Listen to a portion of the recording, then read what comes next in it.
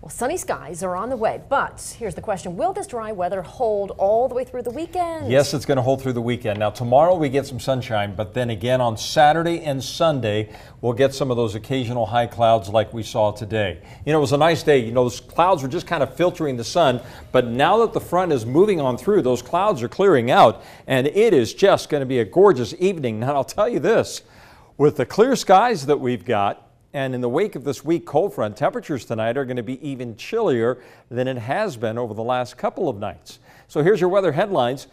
Tomorrow, plenty of sunshine. It is going to be a dry weekend, but I want to emphasize, even though it's dry, we will see some occasional clouds, and I'll show you why here in just a second. The high today has been 62 degrees. Hey, what do you know? We finally hit the average high for this time of the year, but there's that record of 82 degrees for this date set back in 1915.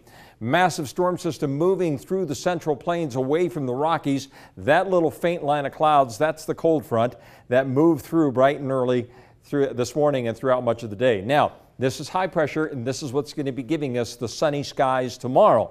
But then you see this feature out here, occasional weekend clouds courtesy of disturbance out here in the Pacific Ocean. However, there's no organization to this, so as we get a westerly flow through the weekend, all it's going to do is pick up some of these occasional high thin clouds and drive them across the Treasure Valley. So here's the way everything's going to be playing out. Looking at the computer models through the day tomorrow, there you can see the clear skies and the sunshine. So that's tomorrow late in the day. Again, still clear, but watch this batch of clouds courtesy of that disturbance out there in the Pacific Ocean. And as it moves from the west toward the east, caught up in a westerly flow, these are the occasional clouds that we'll be seeing on Saturday and on Sunday as well. But it is going to definitely be on the dry side through the weekend. I do not see any showers moving in on Saturday or Sunday. So 7-day forecast and for the Treasure Valley. 64 degrees for the high temperature tomorrow. Beautiful sunny day. On Saturday, let's just go with a few clouds around.